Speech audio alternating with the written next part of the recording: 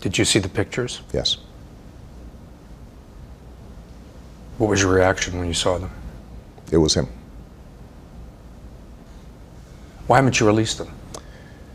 You know, we discussed this internally.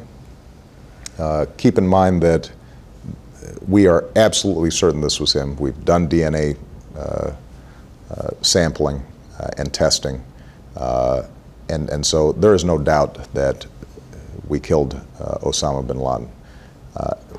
It is important for us to make sure that very graphic photos of somebody who was shot in the head are not floating around as an incitement to additional violence, as a propaganda tool.